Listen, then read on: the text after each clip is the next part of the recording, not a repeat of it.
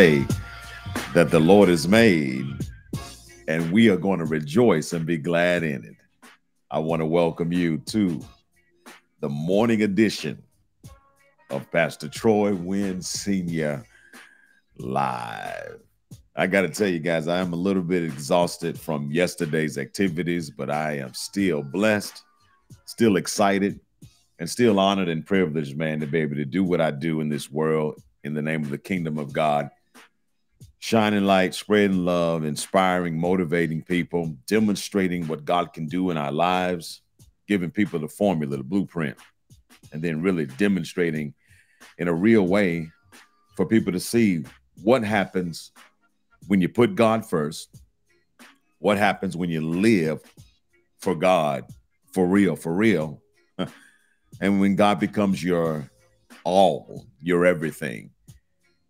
We're talking about a relationship that supersedes religion. And we're really talking about a commitment that extends beyond convenience. God is searching this earth for sons and daughters who he can really use as his advertisement on this planet. And I don't know about you, but I want to be God's advertisement. I want to be God's billboard. I want to prove to the devil that everything he thought he did to destroy me, it actually has empowered me, strengthened me, and really helped me realize how good God is and how big of a fool I was when I didn't obey God, and how big of a fool I was when I didn't adhere to his word and I didn't do what he told me to do. So, hey, to you, devil, look at us now. God is amazing. And I just want to encourage you today, if you have been blessed to see this day, number one, live this day for God. Have a God day. That's how I'm going to end this broadcast, with this statement: have a God day. Because a God day is a good day. A God day is a day where you put God first and everything about you reflects God. It exudes God. You are a walking reminder that God exists, God is good, and that God's got people on this planet that don't live for themselves, but they live for the kingdom. Be that person and watch God invest in you.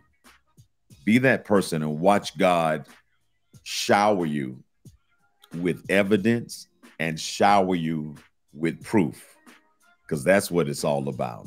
Hey, today I want to talk to you really quickly from Jeremiah, the 32nd chapter. If you got your Bible, go ahead and pull it out, and let's take a look at Jeremiah 32, verse 27, 32 and 27.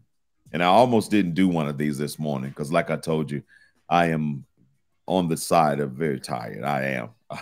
And I was like, man, I'm just going to do my video for my youth, which I did this morning.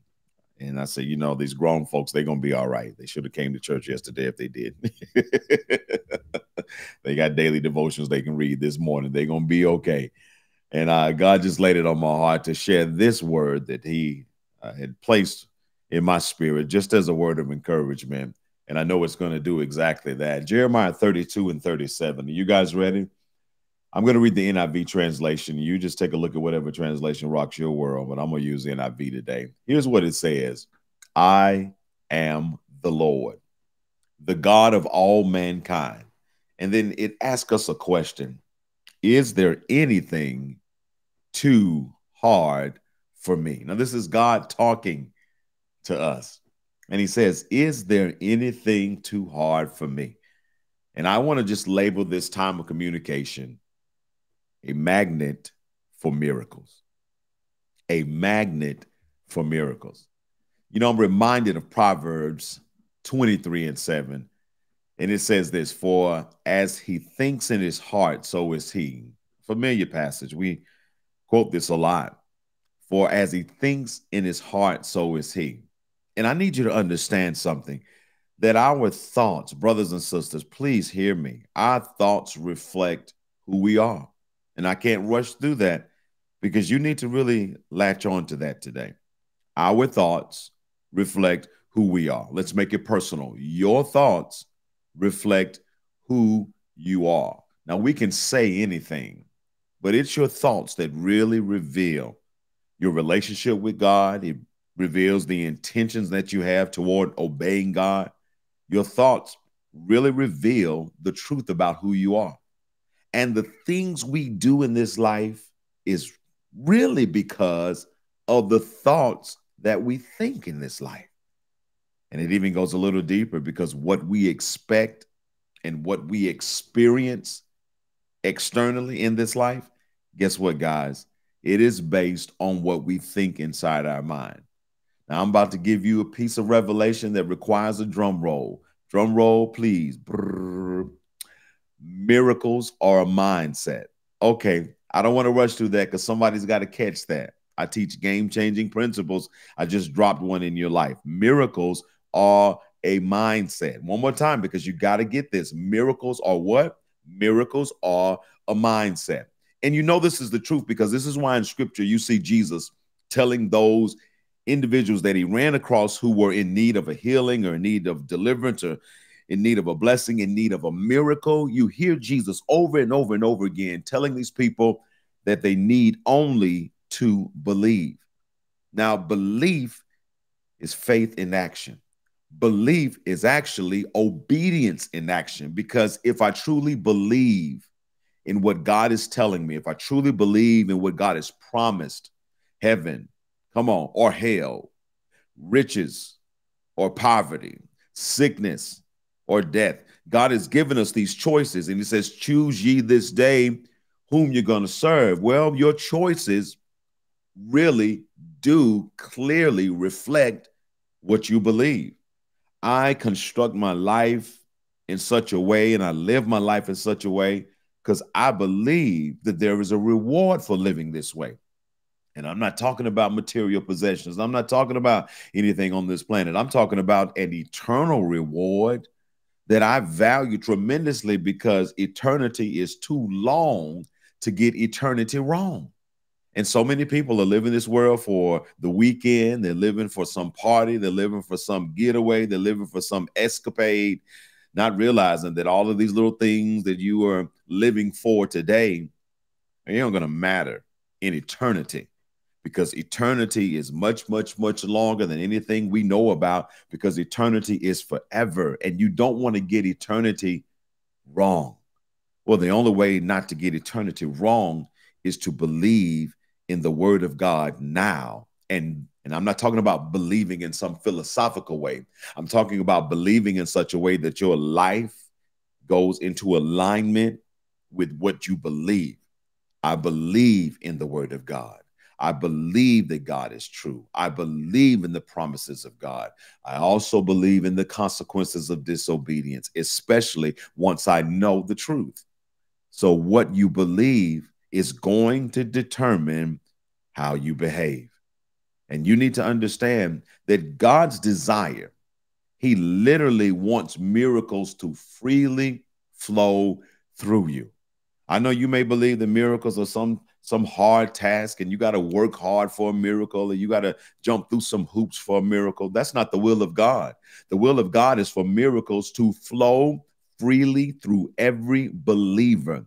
Why is that the will of God, Pastor Troy? Because it's the will of God for miracles to flow freely through every believer, because that is the greatest way for the world to be assured that God is alive, that God exists, that God is a game changer, that God is a difference maker. It's because they see this God that we worship and talk about and sing about. They see the benefits of his presence. They see the benefits of our belief in real time, right before their eyes. We have a saying in this world, the proof is in the pudding. I like to say it this way: the proof is supposed to be in the believers. Good God Almighty. You may be the only Bible that some people see. You may be the only church that some people encounter.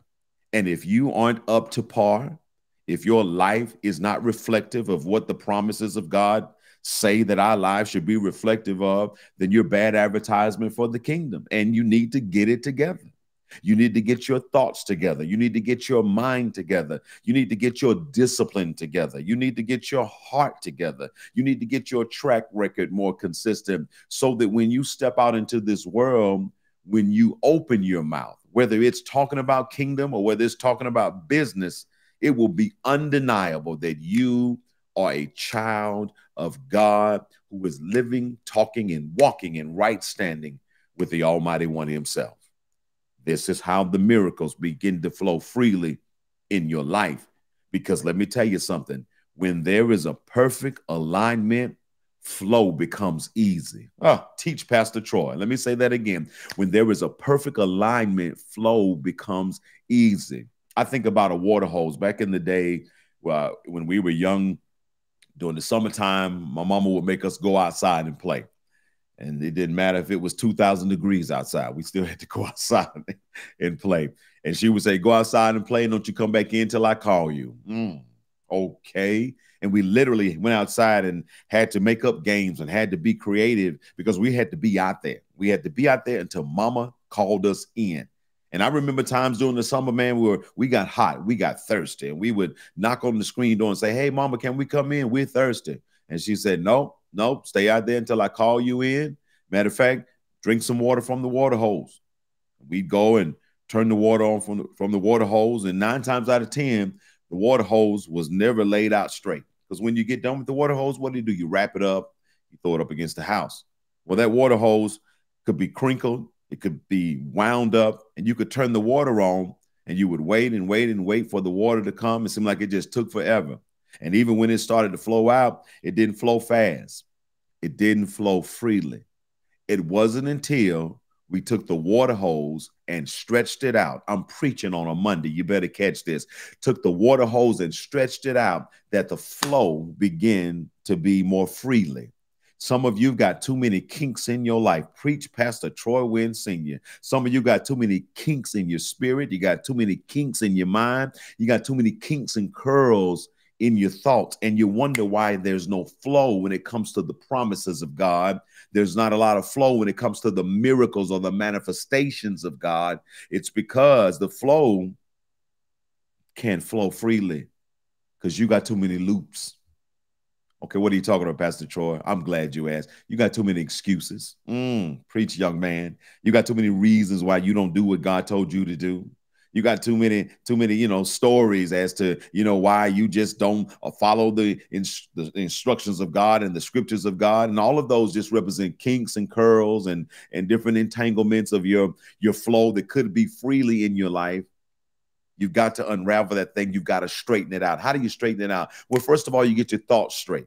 The Bible tells us what to think. Think on these things, whatsoever things are lovely, whatsoever things are pure, whatsoever things are godly. You got to get your thoughts straight. When you get your thoughts straight, you'll get your walk straight. Preach, Pastor Troy Wynn Sr. Somebody better share that. When you get your thoughts straight, you'll get your walk straight. And when you get your thoughts straight and your walk straight, guess what? That flow begins to flow freely, and miracles will flow freely in your life. Well, Pastor Troy, how do I get to that place where I get my thoughts straight and I get my walk straight? How do I get to that place, Pastor Troy, where miracles flow freely in my life? I'm so glad you asked.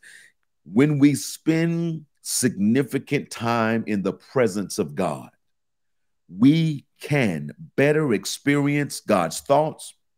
We can better experience God's peace, and we can better experience God's leading. When we spend significant time in the presence of God. And now we live in a world where folks got time for everything but the presence of God. It's a struggle for folks to go to church sometime. It's a struggle for people to go to Bible study, but it's no struggle for you to go down to the club. It's no struggle for you to get to the liquor store on Friday when you ain't got your paycheck. It's no struggle for you to do the things that you want to do. And all of that is just a reflection of a heart that is not properly connected to God. It's a heart that's got so many entanglements and so many crooks and so many bends that your flow is not what it should be or could be. Why? Because you're not spending that quality time with God. You may not even have a desire to spend the quality time with God. And let me pause here. That little 5-minute daily devotion that you read in the morning ain't gonna cut it, bro. That little 5-minute daily devotion that you read in the morning ain't gonna cut it, sis. You got a whole day you got to get through. Bump that. You got a whole life you got to get through until your time is up on this planet. And you think 5 minutes in the morning is just going to change the trajectory of your life. You think 5 minutes in the morning is going to fix your finances, fix your relationship, help your children be better. No. I'm just going to keep it real with you. It takes quality presence of God in your life, quality time, quality investment. This is why I've been teaching this year to our congregation. When you come to church, you got to understand that's a sacred moment. When you come to church, you don't need to come to church talking about, okay, I got 20 minutes and then I got to go to the game. I got to go, and get my hair done. I got to be the first one at the buffet. Your mind is jacked up. Your mind is not straight. Your thoughts are not pure. There is no alignment. You got a lot of hooks and crooks and entanglements in your thought process. When I go to church, I'm at church. And when I'm at church, I'm saying, God, I'm here to give you everything I got. I'm going to leave it all on the floor. I'm going to leave here tired because I'm going to praise you like it's my last day. If I'm preaching and teaching, I'm going to leave here, God, having given the people everything you gave me. If you're there and you are a member of the congregation, you should say, God, when I leave here, I'm going to leave here full. When I leave here, God, I'm going to leave here focused. When I leave here, God, I'm going to leave here excited. I'm going to leave here like a sponge that soaked up everything that I could get while I was in your presence. And this is a game-changing difference that really starts in your mindset. I want to see you blessed. I want to see you prosperous. I want to see you successful, but you're going to have to do more and pray for it. Preach Pastor Troy Wynn Sr. You're going to have to do more and read that little daily devotion. You're going to have to really, really, really take some time to get your mind in alignment with God. And then you're going to have to maintain that frequency that lines up with God. See, if you're faithful in following God's word, let me tell you what I know. If you're faithful in following God's way, if you're faithful in following God's will, here's what I want to tell you today, and hopefully it lights a fire up under you. God will always be leading you to a blessing. He'll always be leading you to a breakthrough, or he'll always be leading you to a better place. Yes, he will. Yes, he will. Why? Because that's God's nature, to lead us from wherever we are to somewhere greater. The Bible says that he takes us from glory to glory to glory. Well, what that simply means is he takes us from wherever we are to something better, something bigger. He takes us to the blessing, to the breakthrough, to the better place, if we are following him faithfully. And that's the catch. We sometimes follow him conveniently. We sometimes follow him sporadically. We sometimes follow him when it's convenient. And I am telling you, in 2022 going forward, you can't have something different if you keep doing the same thing you've been doing. And why would you keep doing the same thing you've been doing if it has gotten you results that you really don't care to have? I'm encouraging you today to do one of the toughest things you may do this week. Take a long, honest look at where you are. Take a long, honest look at where you are and ask yourself this question. Did God lead me here? Ooh, Pastor Troy, I'm preaching to somebody today. Ask yourself this honest question. Did God lead me here? I'm getting ready to close, guys, but I want to bless you as I get ready to exit. Ask yourself, did God lead me here? Did God lead me into this mess? Am I where I am because God led me here? Or am I where I am because I haven't been following God faithfully? Am I where I am because I haven't followed God's word? I haven't followed God's will. I haven't followed God's way, not faithfully. I haven't obeyed him consistently. And I am where I am because my mind has not been consistently in alignment with the heart of God. Brothers and sisters, boys and girls, cats, dogs, and squirrels, hear me when I tell you this. It's time to get your mind right. And it's not just time to get our minds right, because we're notorious about getting our minds right.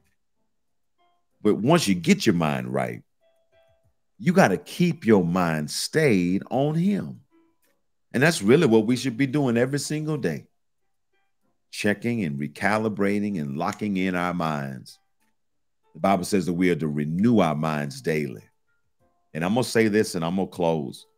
You can pray all you want. But miracles are a mindset. And if you're sitting there in dire need of a miracle, ain't no need to call in me. Ain't no need to call in some prophet. Ain't no need to trying to get somebody to read your palm. Ain't no need of you hoping and wishing and praying. Honey child, brothers, sisters, girls, boys, you got to get your mind right. You got to look at your life and recognize that if you keep on doing what you've been doing, you're going to keep getting the results that you have been getting. Here's the crazy part. In spite of all that you haven't done, God has been blessing you. God's been blessing you. But what he's blessing you with is just enough. Barely enough. Because he reigns on the just as well as the unjust. And I know why God does that, because God wants you to get sick and tired of yourself. God wants you to get sick and tired of your mediocrity. God wants you to get sick and tired of your marginal living and your marginal relationship with him. He wants you to get fed up with it, and he wants you to get a hunger and a thirst to go all in with him in a way that you've never gone all in with him before. You can pray all you want. God sees your needs, but you need something more than a financial blessing. You need something more than a mate in life. You need something more than a better job. You need something more than a car or a better car or a house or a better house. No, you need to get your mind right. And when your mind is right, God said he will withhold no good thing from you. And here's what I want to tell you. If you find that something good is being withheld from you, you find that something good is just really hard for you to get your hands on and keep and maintain, then obviously there is room in your relationship with the giver of gifts. That if you would just fix that, if you would just fix it finally, once and for all, that you would see God lean in your direction in such a way that you'll never be the same again. I want to pray for you today. I want to encourage you today to get your mind right. Because Jeremiah 32:27, God says, I am the Lord, the God of all mankind. Is there anything too hard for me? Who wouldn't ride for a God where there's nothing too hard for him? Who wouldn't sell out to a God where he can do everything that you are imagining and asking him to do? That he is actually the ticket. He is the key to everything. But sometimes we want a little bit of God and we want a little bit of all of these other things, hoping that the combination will get us to the desired destination. God is more than enough. Can I get somebody to say that? God is more than enough. And God wants to make you a magnet for miracles. Let's pray today. Father God, we say thank you for this word that you've given us. Thank you for this time of focus this morning. And for those that will see this later on in the day or maybe in a different time zone, we ask that you would bless them whenever they see it, to hear your voice in this communication, and to allow their heart to be pricked by your presence. Father, there are folks out there that love you, but they have not obeyed you. They've loved you, but they've lived a marginal life, a minimal life. They love you, but they have not fully connected with you and fully straightened out the kinks in their thoughts. They love you, but you're not a priority. They love you, but they've got a whole lot of excuses. And today, Father, I want you just to remind them of how much you love them and how that you're not withholding good from them to punish them, but you are withholding good from them to push them closer towards you. Today, God, we desire to be a magnet for miracles. We desire that the miracles will flow in our lives. We desire that you will give us victory in those areas where we may have been struggling. And we trust you today to do that. That today will be the day of a great turnaround. That the day will be the day of a new chapter in our relationship and our commitment, our consistency, and our faithfulness to you. In the name of your Son, we pray today. Amen, amen, and amen. Wow. I don't know about you, but I truly feel the presence of God right now. Powerful, powerful. I pray that you've been blessed. I pray that you'll share this communication with those that are connected to you so that we can have a ripple effect and just reach out and bless others. And I pray that if God leads you to, that you will sow into the ministry that is the Freedom Church, that you will recognize that what you sow into, you grow into.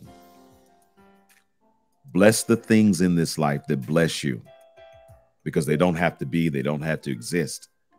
And by you sowing into it, you actually become a partner with it, and you are entitled to a portion of the blessings that God will pour on that which you have invested in and sown into. Freedom Church has been chosen by God. I have been chosen by God. And I have no problem telling you that the Freedom Church is good ground. And let me tell you this, I am good ground. So consider sowing today, sowing a seed of faith, sowing a seed into something that is producing a harvest in your life. And I want you to have what kind of day? You remember what I told you I was going to end with? I want you to have a God day. Not a good day, but a God day. If you do that, God will be pleased. We love you. We're praying for you. Until the next time, get your mind right so you can be a magnet for miracles. God bless you, everybody.